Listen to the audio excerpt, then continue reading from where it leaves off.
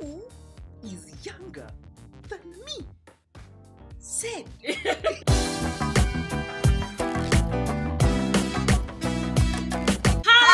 Hi! If this is your first time to the channel, this is Bwandungi. She's my little sister, and I'm so proud of her. Hi everyone, my sister is visiting. My sister is part of my inspiration in doing big, gigantic things because she has been doing amazing things for years with social justice, and she'll tell us some of that stuff. So let's get started. Yeah! What shall we call you? My name is Jacqueline. My friends call me Jackie. My high school friends call me Jackass. What are you passionate about? Wow.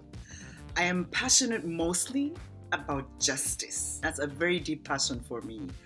Justice broadly, but also specifically justice for women. I have worked for, in my small corner of the world, a fairer world for women. That is my one passion. The others that I've developed along the way are people. I love people. I like to celebrate them. I like to encourage them. I like to nurture people. I like to show people that I really care. One of the life mantras I live by is, people don't care how much you know until they know how much you care. So I try and live that every single day of my life. And most recently, I love adventure. I love to travel. I love to try new and wild things. And hopefully while I'm here visiting Gloria, we will go zip line. I really wanted to skydive. Footage. We shall do footage so that you can watch Gloria not doing it right.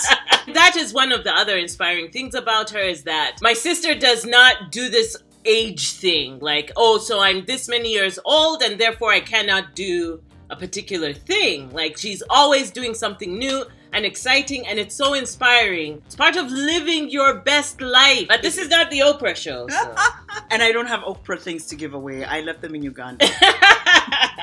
What is your earliest memory of being part of our family? I don't have an earliest memory. I have an earliest story being told about me. Two stories, actually. I understand that there's a point in time when our mother was in the village in Kambuga, and my dad and I drove to go visit and then pick her up.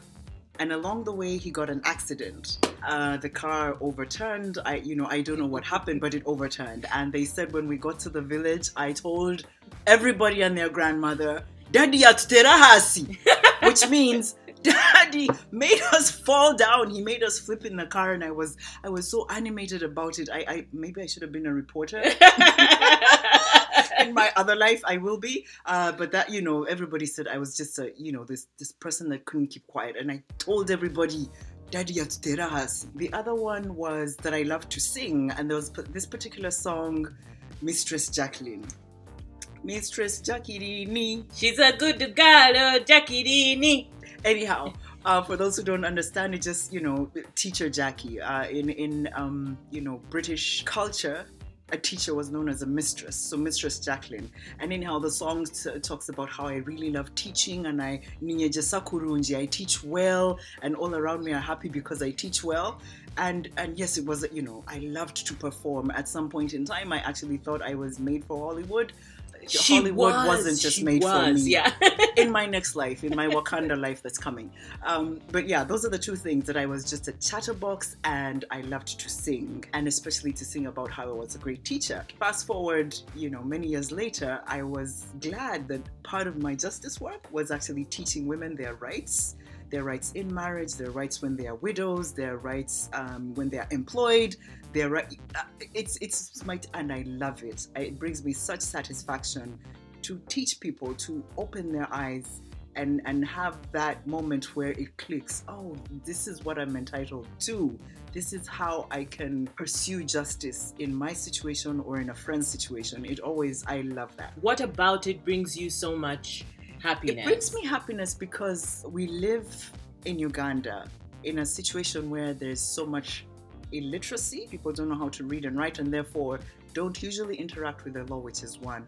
But I've also discovered, once I finished my law school, there's also very high legal illiteracy. People do not know the first thing about their rights. And so they land themselves in situations that they could have avoided if they knew exactly what the law said.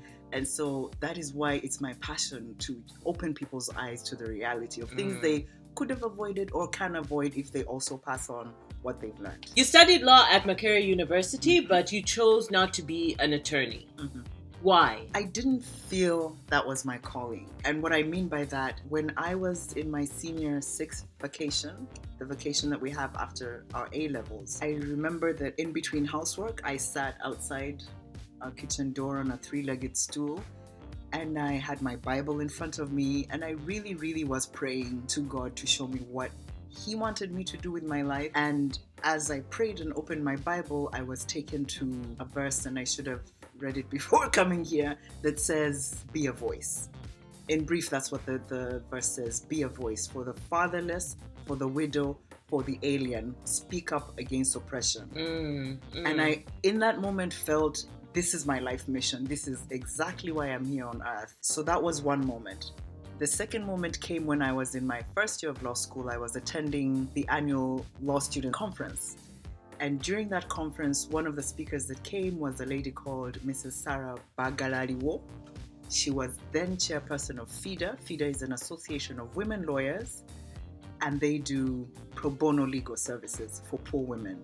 And when she explained what FIDA does, and coming from the background of be a voice, speak out for, it just clicked. And I told myself, this is what I want to do with my life, with my law degree, is to help speak out, i.e. so do the advocacy I've done, especially legal advocacy, to ensure that the laws that we have on our books are supportive of the full dignity and humanity of women. But also then I went to work at FIDA because I didn't want to be the hotshot lawyer that makes a lot of money when I know that the vast majority of women can't afford a lawyer. I wanted to be able to serve that vast majority, for them to walk into our chamber at FIDA and for me to dispense the advice I could give. I think also it comes from, our father is an Anglican priest, he modeled service for us. And so I think I grew up with the sense of, therefore, that's what I'm supposed to do. He modeled service, I am to serve. I am not to sit there to be served or to gain and extract. Mine is service. And so that is really the ethos that drives what I do.